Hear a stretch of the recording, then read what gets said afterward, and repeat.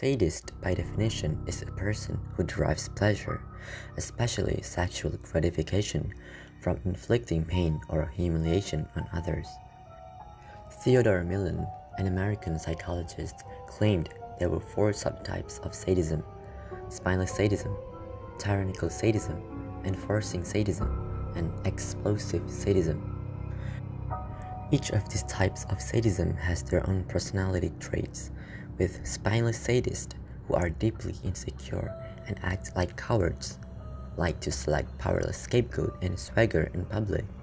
They are counterphobic by seeking out their source of anxiety in hope of overcoming them, while tyrannical sadists like to be mean to people by being abusive and inhuman. Enforcing sadists sublimate their instincts by participating in socially more acceptable activity, like judges or cops, where they have the right to be merciless and pitiless. Occupations where they get to search out rule breakers and punish them. And lastly, explosive sadists, known for unpredictable outbursts and fury that are just explosive. Usually occurs when they're frustrated or disappointed with their lives, and they would take it out on others, especially family members.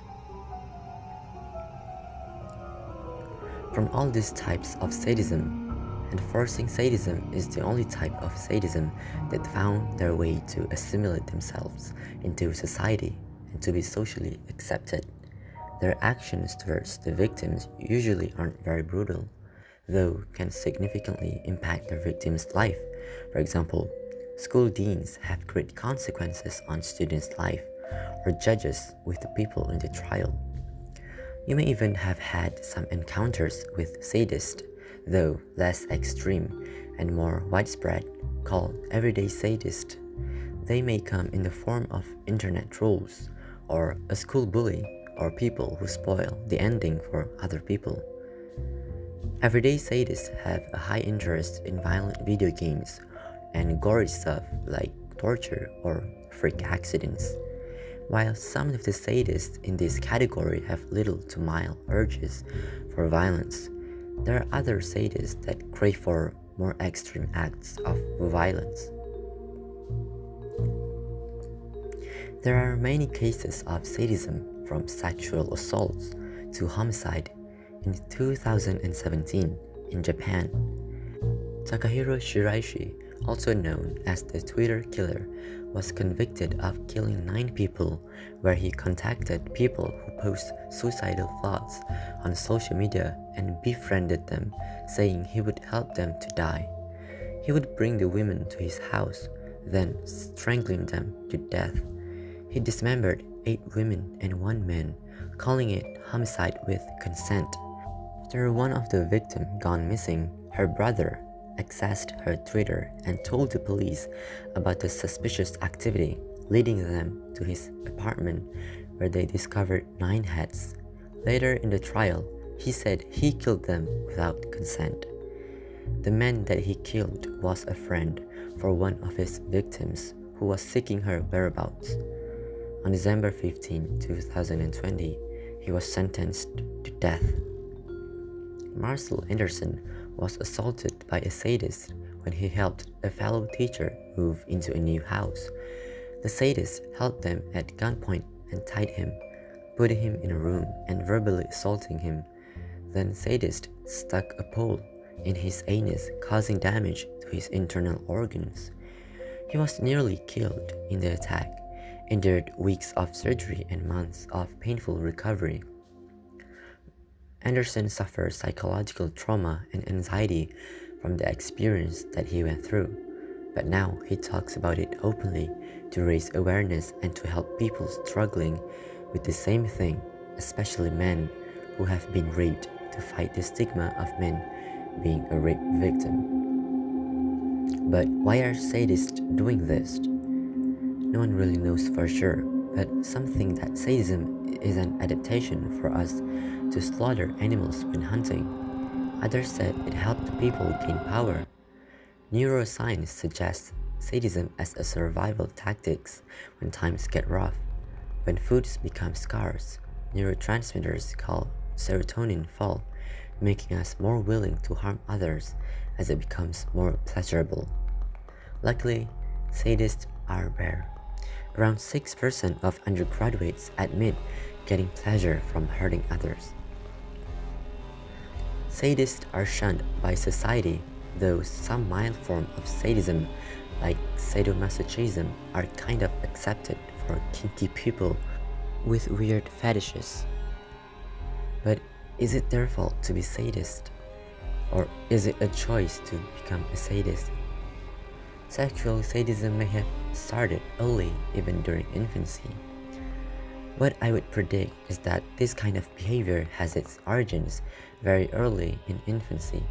The way babies are treated or abused may have long-term consequences for the development of the pathways for pleasure and pain, said Jean Dessity, a professor of psychology and psychiatry at the University of Chicago. Though not all sadists have experienced some kind of abuse during childhood, so maybe genetics are to blame. So it's not their fault being a sadist, just like pedophilia. It's not wrong to have those feelings because we can't control how we feel. It is a question of degree and of acting and not acting upon their fantasies. Not all pedophiles become child molesters. Just like sadists, even having dark fantasies, not all act upon them. But it is wrong to engage in pedophilic activities or sadistic activities. It must be a burden to have all those fantasies and not being able to do anything about it, especially sadists with extreme urges, though some studies suggest that sadists feel worse after some acts of aggression. This may mean that sadistic acts make sadists feel good only in the moment but bad afterwards.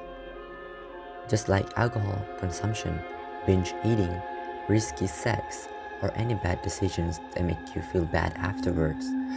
But imagine a place where sadism is accepted to help the police or the authorities, a place where the justice system prioritizes pain, or the concept an eye for an eye for criminals. Imagine a job where sadists can do whatever they want and still be considered socially acceptable, being a torture in prison. Torture is prohibited by international law. Even so, many countries are still using the method, and these countries are using torture methods to their citizens, mainly to oppress or to keep in control. However, a poll from ABC News and The Washington Post found most of Americans support torture. 58% of Americans say torture is sometimes justified as a general matter, though some people think it's all about retribution, not deterrence. For those who support torture, they argue that why would criminals like Ted Bundy or John Wayne Gacy deserve comfort? Their crimes are cruel, so why show mercy when they didn't even show it themselves? The Boston bomber, Anders Breivik, Ted Bundy, have little to no remorse as to what they have done. So maybe this is where sadists come to play. Maybe in an imaginary country where people hold the idea eye for an eye and tooth for a tooth, where sadists are accepted by society that find the punishment acceptable for the most violent criminals. The sadist would work in prison to be a reminder for the crimes of what the violent criminals have done, and at the same time making their fantasies a reality. Then it would be the sadist perfect job.